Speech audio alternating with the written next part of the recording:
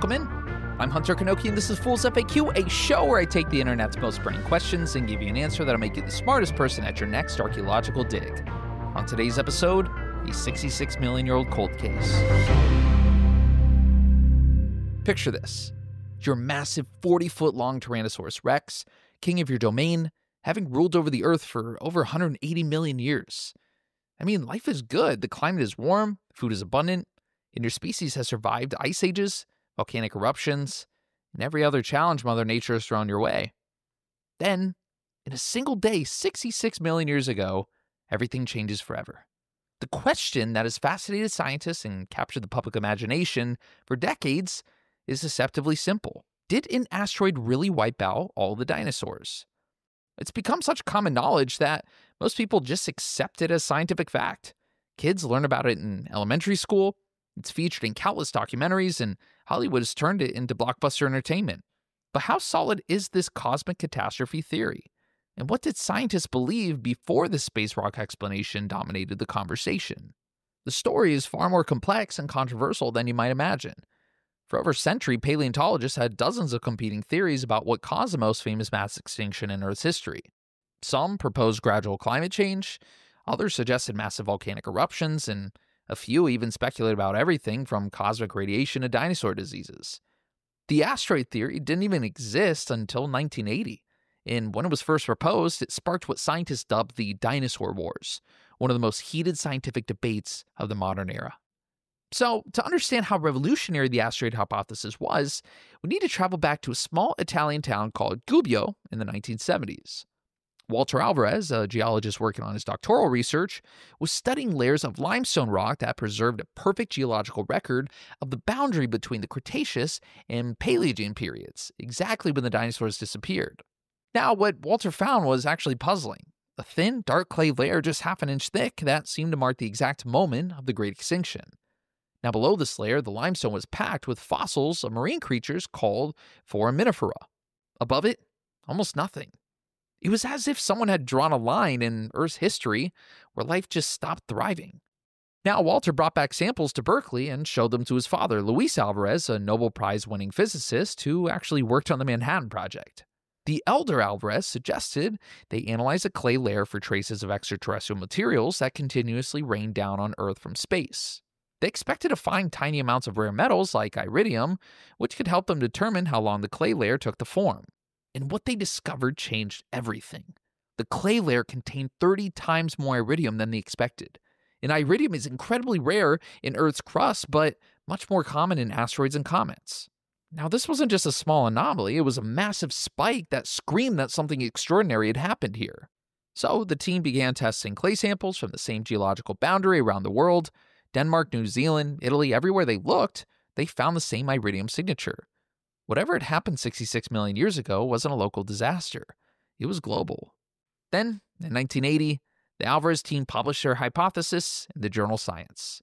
A massive asteroid roughly 6 to 9 miles wide had slammed into Earth with the force of 100 million hydrogen bombs, vaporizing on impact and spreading a layer of extraterrestrial dust around the globe. The collision had triggered an impact winter, a prolonged period of darkness and cold that killed off the dinosaurs and roughly 75% of all life on Earth.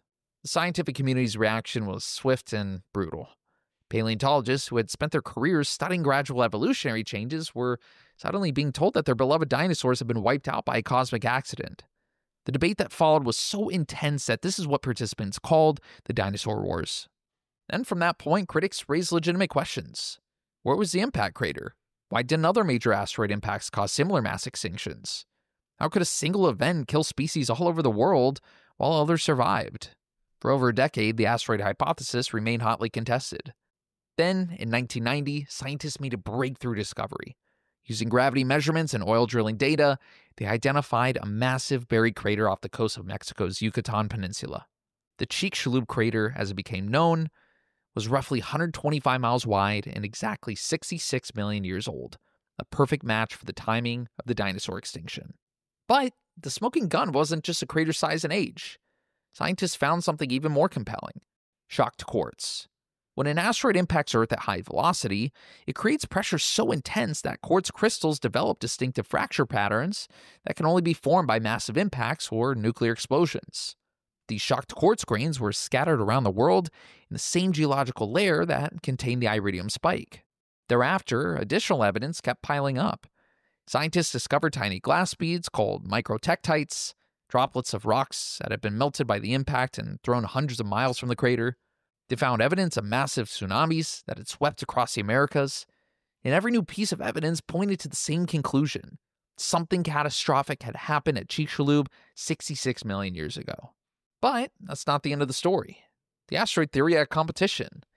And even as evidence for the Chicxulub impact mounted, some scientists pointed to another potential culprit, the Deccan traps in western India.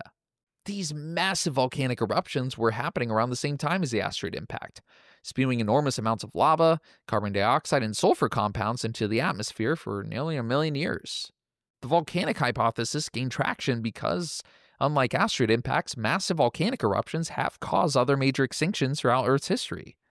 The eruptions could have gradually poisoned the atmosphere, caused acid rain, and triggered climate changes that stressed ecosystems for thousands of years. This led to decades of scientific detective work. Researchers had to determine not just what happened, but when it happened and in what sequence. Did the volcanism weaken ecosystems before the asteroid delivered the final blow? Did the asteroid impact actually trigger more intense volcanic activity, or were the dinosaurs already doomed by volcanic climate change when the space rock arrived? Recent studies have provided increasingly clear answers. In 2021, researchers analyzing ancient peat deposits found that while the Deccan traps did cause climate disruption, including a temporary cooling period about 30,000 years before the extinction, temperatures are returned to normal well before the asteroid hit. The volcanic effects weren't catastrophic enough to cause a mass extinction on their own. Meanwhile, evidence for the asteroid's devastating impact keeps getting stronger. Also in 2021, scientists found asteroid dust inside the Chicxulub crater itself, providing the final link between the impact and the global iridium layer. Recent climate modeling also showed that the impact threw so much dust into the air that it blocked sunlight for up to 15 years, shutting down photosynthesis worldwide and causing global temperatures to plummet by as much as 50 degrees Fahrenheit or 10 degrees Celsius. But here's where the story gets really fascinating. The asteroid didn't just kill everything instantly.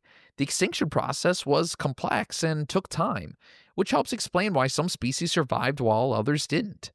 Now, first off, try imagining something the size of an entire city, roughly 10 kilometers wide, roughly twice the size of downtown Los Angeles, slamming into the Earth at 43,000 miles per hour, or over 69,000 kilometers per hour.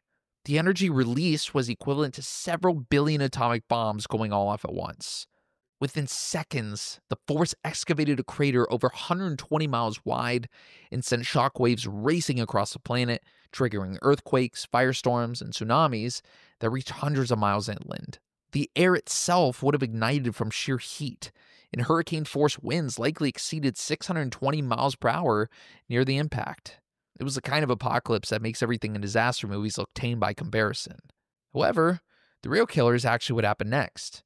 3 types of particles filled the atmosphere: sulfur compounds that created acid rain and short-term cooling, soot from global wildfires, and fine silicate dust from pulverized rock.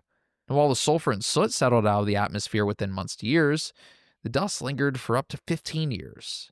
Now, this dust was incredibly effective at blocking the specific wavelengths of light that plants need for photosynthesis. Without photosynthesis, the entire food chain collapsed. Plants died first, then herbivorous dinosaurs, then carnivorous ones. Marine ecosystems suffered similar disruption as phytoplankton, the base of the ocean food web, could no longer photosynthesize. The species that did survive had certain advantages. They were small, requiring less food, could hibernate or go dormant, lived in burrows or underwater environments that provided protection from temperature extremes, or had diets that didn't depend entirely on living plants. This explains why mammals, birds, crocodiles, and some marine life made it through while large dinosaurs did not. So, did the asteroid really make the dinosaurs extinct? Well, the scientific evidence overwhelmingly says yes, but with important nuances. It wasn't just any asteroid, it was a city-size asteroid that hit at exactly the wrong time, in exactly the wrong place, creating exactly the right conditions for global catastrophe. The impact occurred during a period when dinosaur diversity was already declining due to gradual climate cooling, which may have made ecosystems more vulnerable. The asteroid struck sulfur-rich rocks in a shallow sea, maximizing the atmospheric injection of climate-altering compounds. It happened at a time when massive volcanic eruptions were already stressing global ecosystems, though not enough to cause extinction on their own. What makes this story remarkable is just how recent our understanding is. The generation that grew up watching Jurassic Park learned about asteroid extinction as established fact, but their parents lived through the scientific revolution that established this theory. In 2010, an international panel of 41 scientists reviewed 30 years of evidence and officially endorsed the Chicxulub asteroid impact as the primary cause of the end Cretaceous mass extinction. Today, we can confidently say that yes, an asteroid really did make the dinosaurs extinct. So, the next time someone tells you it was volcanoes, climate change, or asteroid impacts that killed the dinosaurs, you can confidently tell them it was primarily the asteroid, with a fascinating story of scientific discovery to back it up.